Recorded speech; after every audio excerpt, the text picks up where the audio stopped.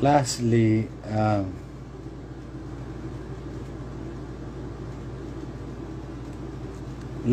do not go against the government para magpapogi kayo. And you're using the police and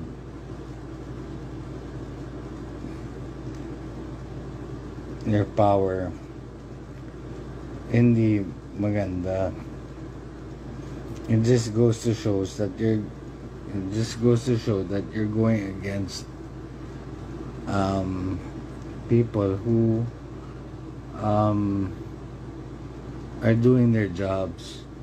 So what we can do is we feed people, yung mga constituents ng mga tao, para magkaroon ng ayuda ang mga tao. Gagawin naman nila. Pero sa yabang ninyo, yaman challenge at kung ano man, hindi siya nakakatuwa. Siguro for a time, Francis Marcos, na hindi ka tunay, nakakahiya kang tao. Siguro humingi ka ng, you're a delusional motherfucker. Siguro humingi ka ng dispensa eventually. Makukulong ka eventually. Ang kagandahan lang nito,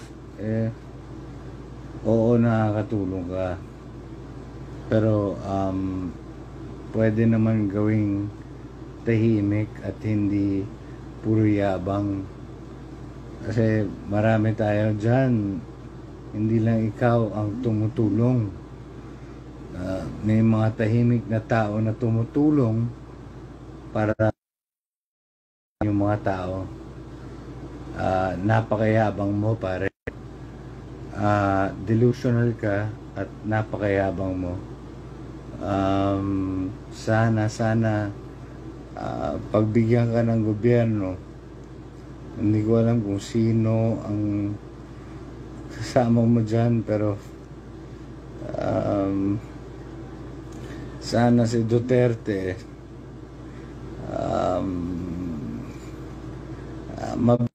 mapansin, kasi kulang ka sa pansin, lalo na sa mga Marcoses na kinahihiya ka.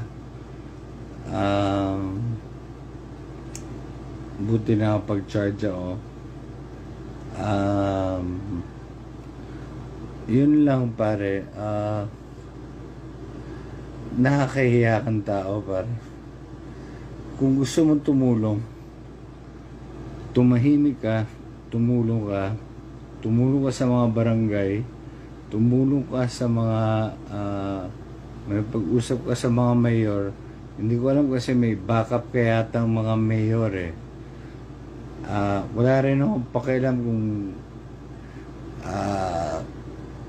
ganun ka kayaman, pero nakakahiya ka bilang tao, nakakadiri ka sa mga taong katulad namin na lahat pantay-pantay, pero pinapakita mo na magbibigay kami ng bigas, magbibigay kami ng ganito. Puta naman. Mahiya ka sa kaluluwa mo. Kasi hindi lang naman ikaw ang gumagawa niyan, dahil marami. At yung mayaman challenge mo is such a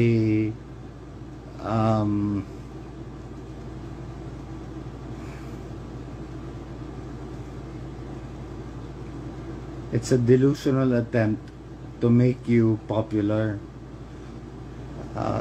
It's disgusting as a human being to watch you do that to people who are having a hard time right now, so you're just using their weaknesses now so that you can be popular. You are a disgusting disgrace to the Marcoses and to the Filipinos.